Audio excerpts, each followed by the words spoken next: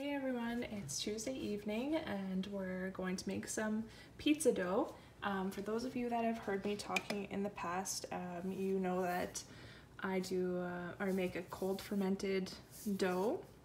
So it's made 3 to 4 days ahead of time. So we're making dough tonight that we are going to use on Friday night. Sometimes I do this Wednesday morning as well. Either way works just fine. So we're going to mix our ingredients here.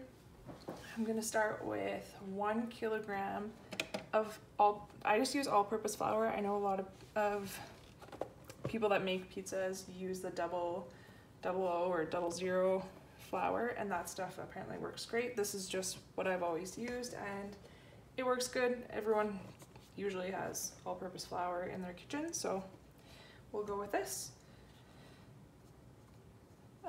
This amount that I'm making usually we'll make about 6 to 7 250 gram dough balls, which makes about a 12-inch pizza. So I've got a kilogram of flour in there, and I've got 32 grams of fine sea salt. You can use regular salt as well. I just prefer to use this. So I'll put that in there, and then I have half of a teaspoon of traditional active dry yeast. That doesn't seem like very much yeast for that amount of flour, which is the whole purpose of this cold fermenting thing. Yeah, it really develops in your fridge, so don't need a lot of yeast. So we're just gonna mix that together.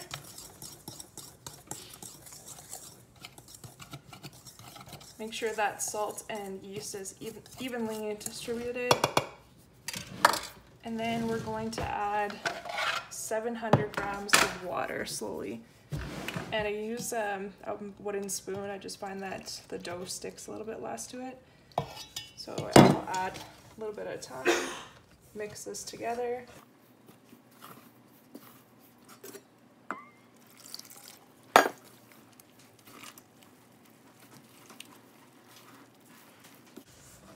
And what you might be asking yourself is, why the cold ferment? Well, if you make dough the day of, the gluten hasn't had time to develop, and you will notice a way different texture and smell that will just develop and increase over those days that it's going to be in your fridge. This pizza crust will actually bake faster because the bubbles that you're creating are thinner and the dough isn't as dense. So once you got it like fairly well mixed, just put it onto your counter. Get as much of the dough out as you can.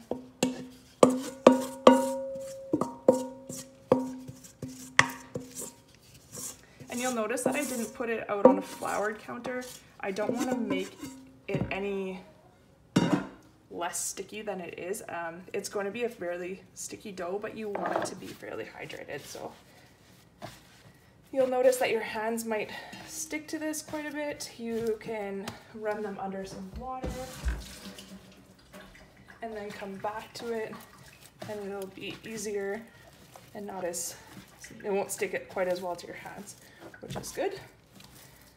And then we're just gonna knead it for like a minute or two until you feel that it's fairly smooth.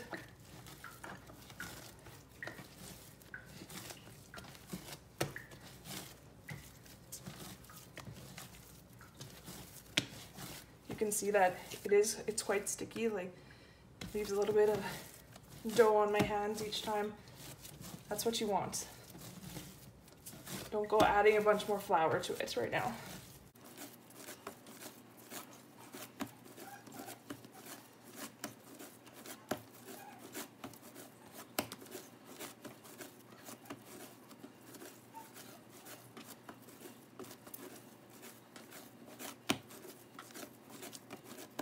Now I'm just going to take my bowl and I'm going to put a little bit of olive oil in there.